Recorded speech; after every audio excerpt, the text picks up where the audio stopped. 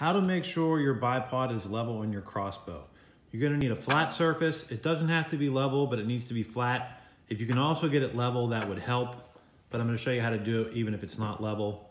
So you're gonna take your level and put it right up against the 2 feet on your bipod and see where the bubble in your level is at. On mine, I have a little gap on the right side and I'm looking at the size of that gap.